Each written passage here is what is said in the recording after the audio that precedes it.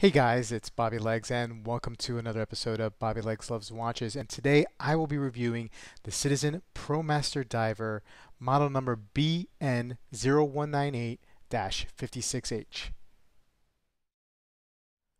I'm very excited to get this watch into the channel for review. This is the first time I have a chance to review a Citizen powered by the Eco Drive on the channel. And I'd like to thank Dave, who is my neighbor's father, my neighbor Seth. Last year, I think I lit a spark in Seth, and he started getting interested in watches and collecting. And I think he, in turn, has lit a spark with his father. Although I think the both of them did have an interest in clocks and watches beforehand. But now they seem to be going down the rabbit hole. At least I hope they go down the watch collecting rabbit hole, because it's kind of cool to have people in your life who are interested in the same hobby. But before I continue with this review, please like and subscribe and click that bell icon to get updates every time I upload new videos. I love making these videos, and I hope you like them too. And please also follow me on Instagram. Now let's get on with the review. So let's talk specs. We have a 45mm case diameter, 12mm case thickness, a lug-to-lug of just under 49mm as I measure. You do have curved lugs here that curve down to hug the wrist. 22mm lug width. The case is stainless steel. You do have some brush sides here, polished chamfer edges here. The bracelet is also stainless steel with a mix of polished and brushed. The clasp is stamped as you would expect at this price range here, with 3 micro adjusts, double push button deployment, and fold over clasp for security. I'm keeping the stickers and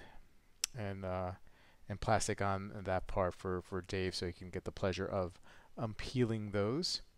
You have a 120 click bezel, which is stainless steel, but the insert here is this gray aluminum. Very nice. And so let's get a little bit closer on the dial, but first let's talk about the Caliber Eco Drive E168, which is powering this watch. It's a solar.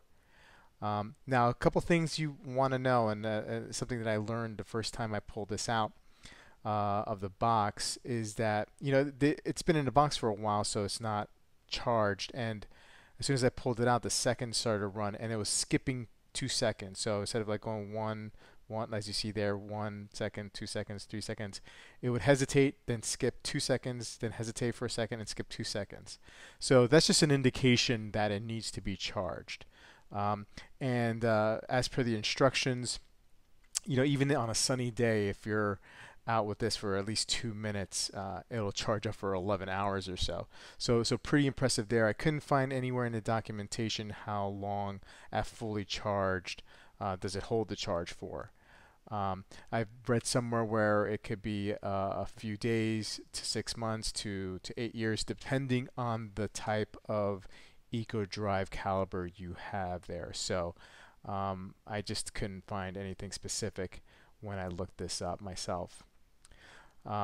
So let's actually change the time. Another tidbit here, when you're changing the date, as I read, from 9 p.m. to 1 a.m. in the morning, you don't want to change the date because it could, I don't know if it will damage the movement, like with some automatic movements, but it may not change over correctly eventually. So just keep that in mind, that if you're between 9 p.m. and 1 a.m., either pull out the crown and change the time to something after that time to change the date, or just wait.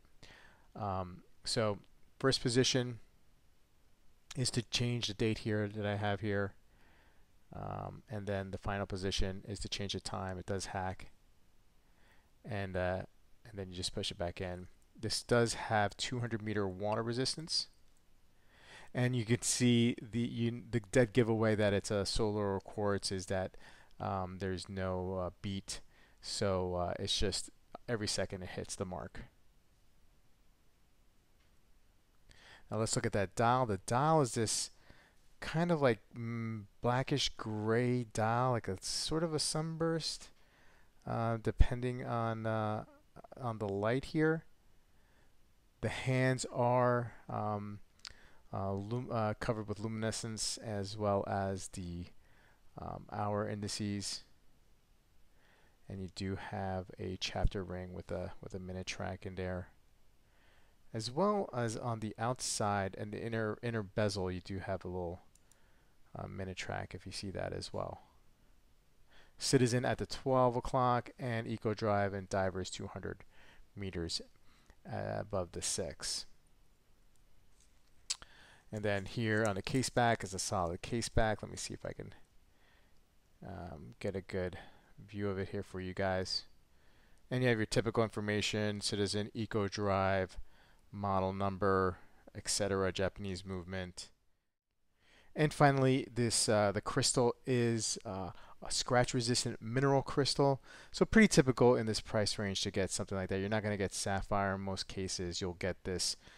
Some companies have a proprietary scratch-resistant mineral, which is pretty solid. I mean, obviously not as hard as sapphire, but it's still pretty tough. So let's talk a little bit about why I like this watch and some of the things that are positives here. I do like the Citizen Eco Drive technology. I think it's awesome that we can have something on our wrist that helps us tell time that is powered by the sun. Look, I love my automatic watches, my manual wind watches, my quartz watches. I like having that kind of variety in a collection, and the Eco Drive, it's iconic in a sense that, people know, normal civilians who are not necessarily watch enthusiasts probably have heard of the Eco Drive and solar powered watches. So that's definitely a plus for me. Aesthetically, I like the way the watch looks and the way the watch feels on wrist. It's a great size. Yes, the diameter is 45 millimeters, but the lug to lug is just under 49. So that is actually a more important number for me. And the case thickness, only being 12 millimeters, because you don't have like a automatic movement here that's gonna make it a little bit thicker. You can stay like relatively thin here, and it feels really good on wrist. Aesthetically, I like the way it looks. I love this black dial or grayish dial, sunburst, whatever it is. It looks really cool. The bezel action is pretty good. The lume is actually pretty good. So there's a lot to like about this watch, and I especially like this watch at the price you can get it, just under $200 on the gray market. Now there's a couple of things that are negatives that I think that could be improved on. I'm not crazy about this push pin type bracelet. I always seem to struggle with that, and I'm sure it's like a push collar scenario here. So it's not the easiest thing for me anyway to size. Also, of course, the mineral crystal, it's not ideal. I would prefer to have sapphire, but again, at this price range, I can't be too picky about it. One last thing, and it may for those who are extremely obsessive or anal about anything in life or things, is that the seconds hand now, it doesn't always strike at the second. So it looks like right now it is striking evenly at the seconds at the top end of the dial, but when you get to the 6 o'clock position, it starts missing a little bit, and you can see it's kind of missing a little bit. I'm trying to hold this straight on, but it's not a direct hit on the seconds as it goes around to the 3 o'clock position now, and you can see it's kind of a little bit off. But for me, that is not an issue.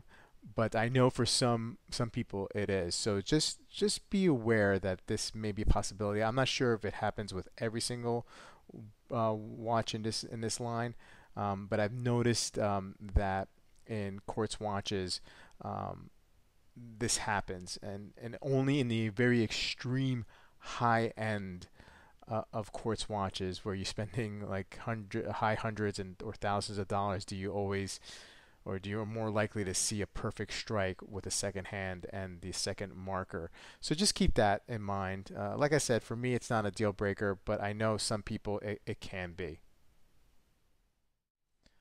So in conclusion, guys, I really like this watch.